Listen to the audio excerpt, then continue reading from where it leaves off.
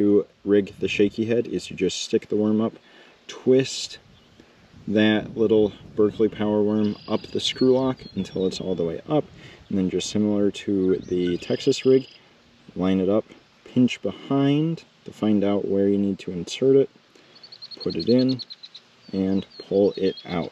And what I like about this is that it provides a great way to drag it in the warm summers. You can just drag it on the bottom when the fish aren't as active.